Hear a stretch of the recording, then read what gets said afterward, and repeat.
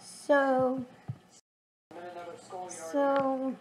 welcome back to Jane, our adventure. I have a Jelly Belly jar. I know they're not sponsoring this video. A lot of people has been doing the sour candy challenge, and I'm about to do it because thanks to y'all. Like I said, if one of our videos hits 100 views, I'll do something different. So I have a bunch of different sour candy, and they're not the regular warheads, they're the actual extreme sour warheads. So I have some of these. I have some warheads, sour colors. They're like the whatever you want to call them. Yeah. And then also some sour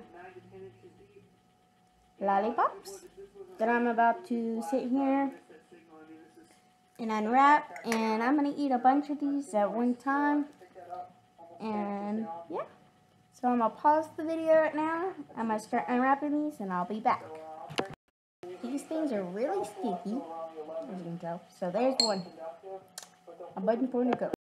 How thin they are, but it's really like right under the surface usually. It's one of the very few targets that can pull E track. Now this may not be a pencil on it, but it's pretty characteristic of how they ring up, so I just wanted to show it. So I'm going to dig it out and we'll see what we have. It could be a deep nickel, but I really doubt it. So that was just to do with that's a good way to normally tell when something's not a nickel when you're the same target. And that could drop below 12 up to like 10 or 11. Normally that means it's not a nickel. Now some of the really full toasted nickels that are really deep can ring up lower and conductive, but most nickels will never drop below 12 in the conductive, and you normally get between 12 and 14. So some information for you. You say nothing to do this on live, but check this signal.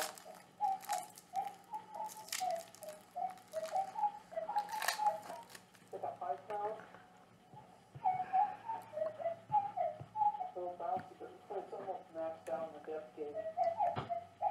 Very few targets ever hit that deep on the E-track. Or show that deep on the gauge.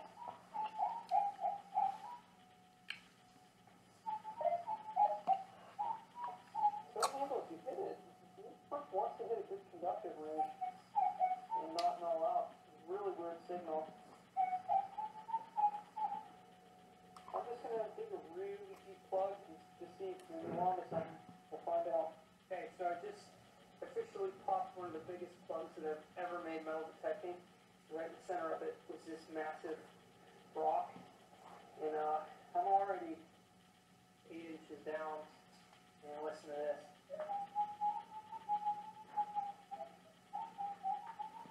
Concentrated hydrogen. I'm not sure what this is going to be, but I'm going to finish it live.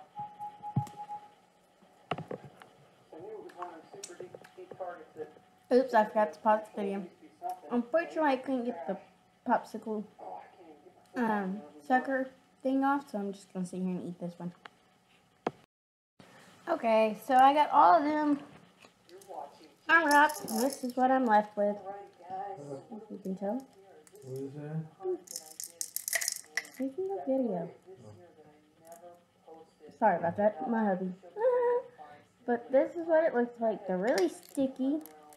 The flavors that are in here are green apple, blue raspberry, lemon, watermelon, and black cherry.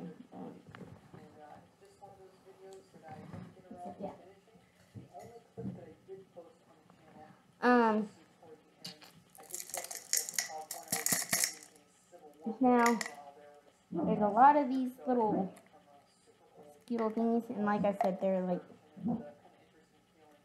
really sticky. So they're all sticking together. So I'm going to put like as many as I can in my mouth at one time. So let's do this. I'm built, Pablo. very oxidized lead. So that could possibly be something. Oh, I love flour. Into a mustard ball or board or something. Yeah. So very old piece of lead there.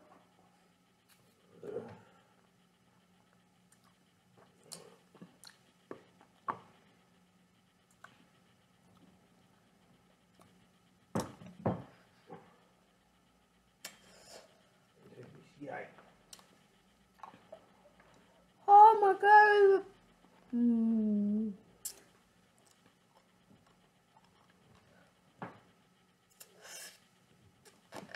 You okay over there? No. I just stuck 3 super extreme sour thingies in my mouth at once. Oh, that's nice. Keep up the good work. Anywho. And that was my husband.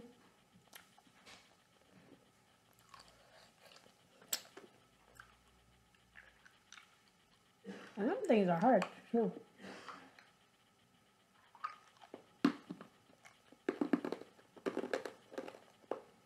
So I'm gonna chew these up real quick, or try to. And this time I'm gonna try 4.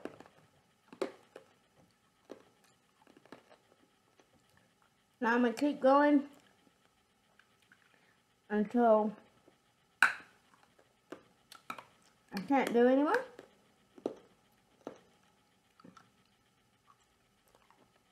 These things are hard as a rock.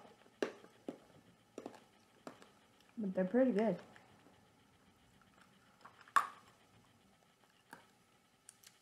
And I'm a big fan of sour stuff. So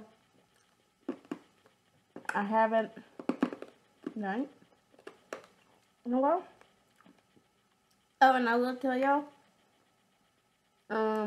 if y'all have noticed from this video since the last one, I do have some new glasses and they're really pretty. We have a really cool design on them. If I can tell. And they're a lot smaller. And my phone's little. And so let's put some more of these.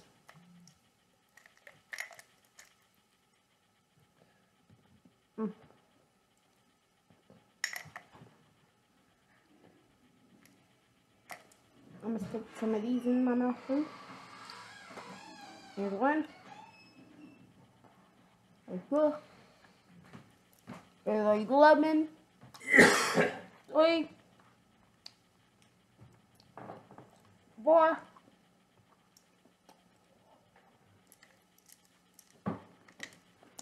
Oh!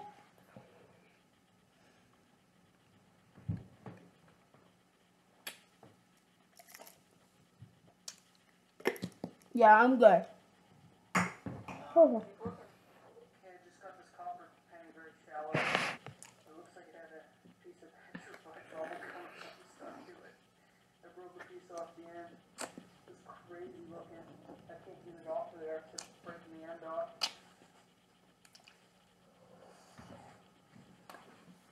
So yeah. Ew. It's been on there a long time.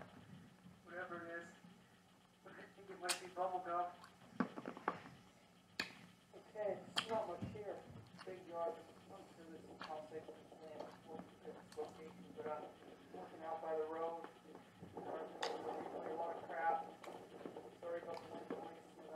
There's pulling old coins here. I thought it was going to be more thorn slaw. So I got a pretty decent looking 1946 nickel. 1 year after the war nickels.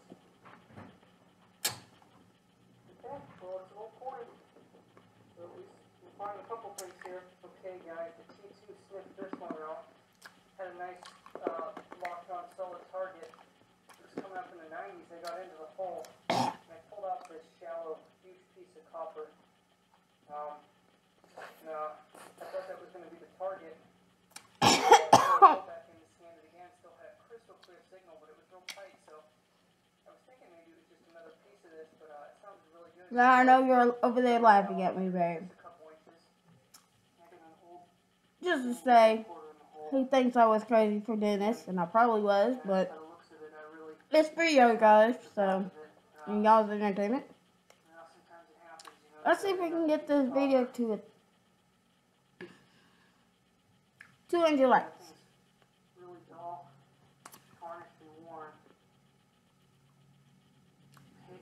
If y'all like this video, please leave a thumbs up. Comment down below. Also subscribe. And I'll put a little video right here. Link to subscribe to our channel. Right here.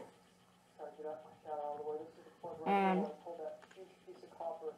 tell me what y'all want to see next down below in the comments. Thanks for watching. Bye.